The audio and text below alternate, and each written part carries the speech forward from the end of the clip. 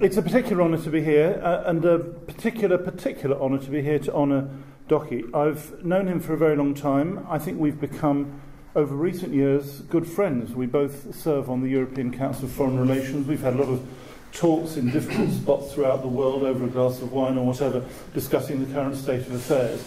I think he's been an outstanding representative of your country as ambassador to the UK and elsewhere, and in his leadership of this institution. I really wish we had something as distinguished as this in London, able to address the different issues in the way you've tried to take on. You were kind enough to invite me once previously, and I appreciated it very much indeed. And you have the ability here to bring everybody together in a very powerful way. So, Brendan, thank you very much for the invitation. I greatly appreciate it. Of course, the discussion, Britain without Europe, is a very, very important one.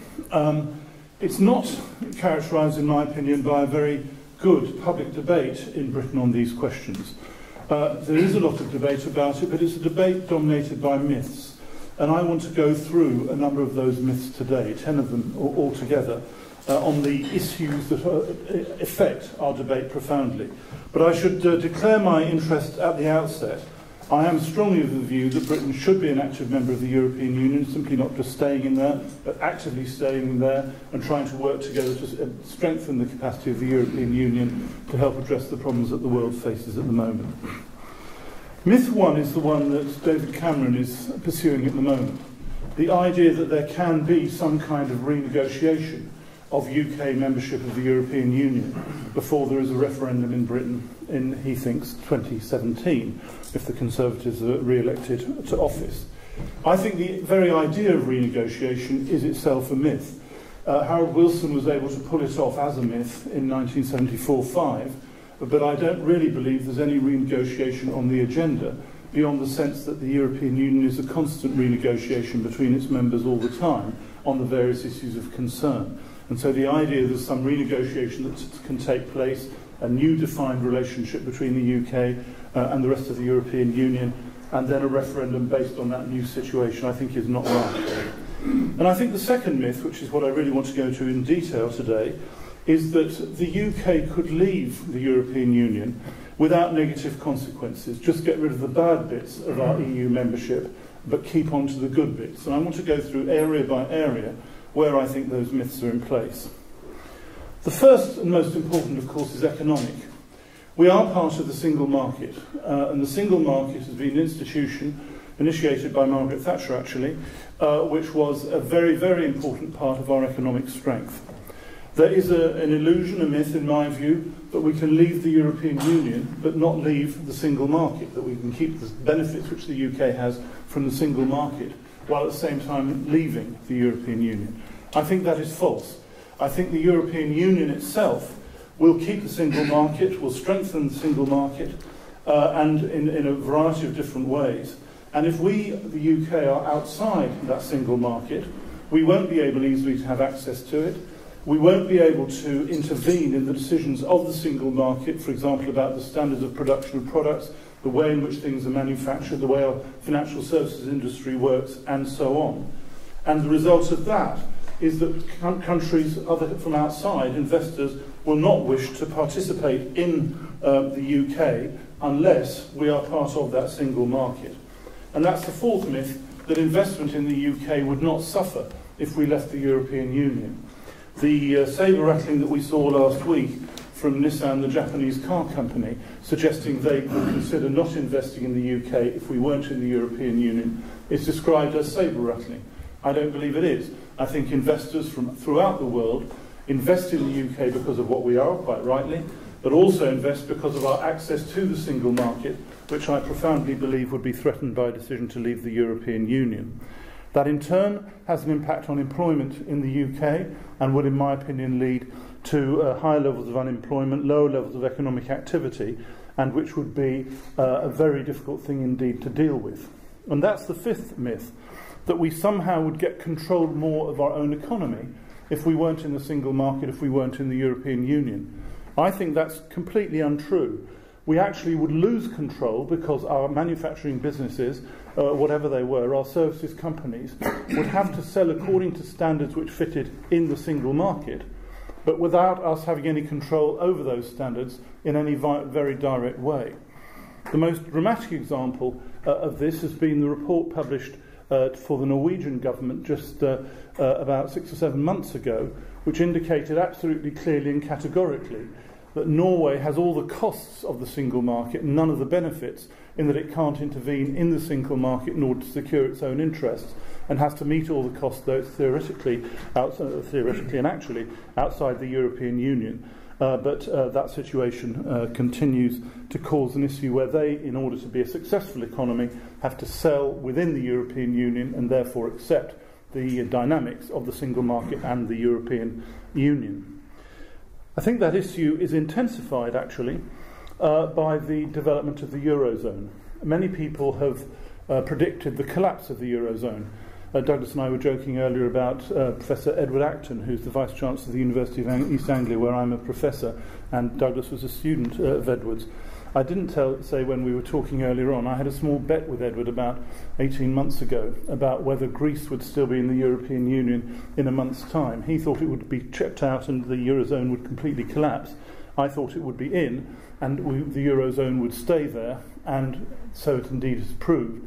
Those who predict the destruction of the Eurozone, in my opinion, really are dicing with fire. I think it's much more likely over the next 5 or 6 years that the Eurozone will gain strength, that countries like Poland will join, and the question for the UK will be, how does it operate outside the Eurozone? How does it relate to the Eurozone? So on the economic front, I think there are a whole series of very high risks for Britain outside the European Union, but this core myth that I mentioned, the idea that we can be outside the European Union but still in the single market, I think is fundamentally mistaken. The second big area is diplomatic. UK has a tremendous amount of influence in its relationship in the European Union, working with other allies within the European Union, working of course with the United States as well. But as has been widely described, the importance for the United States-UK relationship is that the UK is in the European Union and they can have a dialogue with the UK within the European Union. The relationships in the developing world are very important. The relationships with countries, for example, in North Africa, are very important. But we're all much weaker if we are outside the European Union. The idea that we can stand aside from it, in my opinion, has been again illustrated as wrong by Theresa May, the British Home Secretary's decision to extend visas to China to make it more easy for people to come to Europe, because it was much easier for them to get visas into the Schengen zone and not to the UK, and that situation needed to be resolved. So myth 6 is go it alone. The UK can somehow go it alone, forget the relationships with Europe, forget the relationships with the United States, and we can go back to some 19th century Victorian past, which in my opinion simply doesn't exist. Myth 7 is on crime. Am I okay for time, Brendan? I'm assuming I've got till 25, is that right? I was slightly worried about the timing, because is on crime. As we all know, all crime now is international in nature. People trafficking, drug dealing, counter-terrorism, illegal migration, these are all international things dealt with by international criminal syndicates, trying to find weaknesses the whole time in the forces of law and order, which they contest in a variety of different ways. It used to be the case, I'm not sure what the figure is now, that 75% of the heroin coming into the UK came up through Kosovo and Serbia, and that was the approach. And you can see manifested time after time after time the need for law enforcement agencies to work together to contest these international criminal organisations.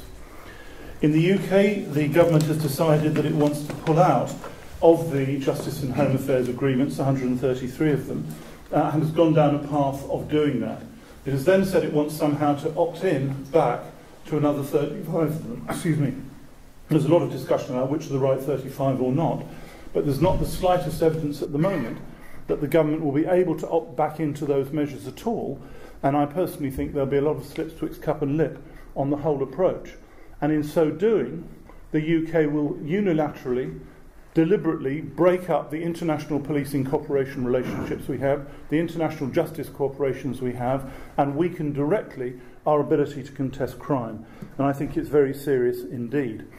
We had a seminar in London, which Docky made the lead presentation at in July, about the particular implications of that for the border between Northern Ireland and the Republic of Ireland, and the importance of cross-crime fighting that has developed across that border in recent years, which has been a critical element in the process which finally allows your President to come and make a state visit to the UK at this time. It's about confidence on those matters. And as Docky set out more eloquently than I, the path that the British government is fixed upon is actually placing at risk the whole of that Northern Ireland peace process in a very serious and damaging way. And myth 7 is that the opt-out won't affect crime. It will affect crime and will have a pre-run of the Britain outside Europe on these particular measures which are taking place. My 8th myth is about immigration. The argument is that immigration into the UK from the rest of the European Union damages the economy of the UK and is very damaging to our society, by problems on public services, problems on a variety of different areas. The latest evidence indicates absolutely clearly that is not the case, that immigration is in fact an important part of the UK's economic strength. And it shouldn't be necessary to illustrate the point. The massive importance of Ireland to the UK's economy over the last 100 years through immigration has been a very, very, very important aspect of the economic success of the UK, carrying with it terrible social issues as people were exploited, often dying in the most appalling work conditions in the 19th century and so on. But there should be no doubt that that immigration process has certainly strengthened the economy of the UK, and I would argue actually strengthened the economy more widely. So the 8th myth is that immigration from within the European Union strengthens the economy. The myth that it damages it is also completely wrong. My penultimate myth is the constitutional issue that somehow the European Union stops parliamentary debate in the UK and stops an ability for elected parliamentarians such as Douglas to be able to hold to account both the British government and the European Union. I'm afraid this is all wrong too, as well. The fact is that people who are stopping the British Parliament properly debating what happens in the European Union are the British Parliament. I tried in government, unsuccessfully actually, to establish a much more systematic system of accountability within the UK Parliament, as some other national parliaments have, of what is going on in the European Union. I welcome the moves being taken by William Hague to establish this in a more structured way. That's absolutely worth doing. But if the British Parliament, or the Irish Parliament, or the Danish Parliament, or any other Parliament, wishes to debate much more fully what's happening in the European Union, it absolutely has the capacity to do it. And the people who are deciding not to do it are the British Parliament because of its own conventional procedures, rather than the European Union somehow stopping that kind of debate. And my final myth, before I close, Brendan, is that somehow there is a relationship between Britain's membership of the European Union and the issues around the European Convention of Human Rights and the deportation issues and the various problems that are there. There are issues about the European Convention on Human Rights in the modern era. I've argued in a written publication that we ought to be looking at those much more sharply than we are and looking to changes. But Britain's departing from the European Union has literally zero impact on all that side of debate, which arouses public opposition in so many different ways. So, Brendan, these are the 10 myths.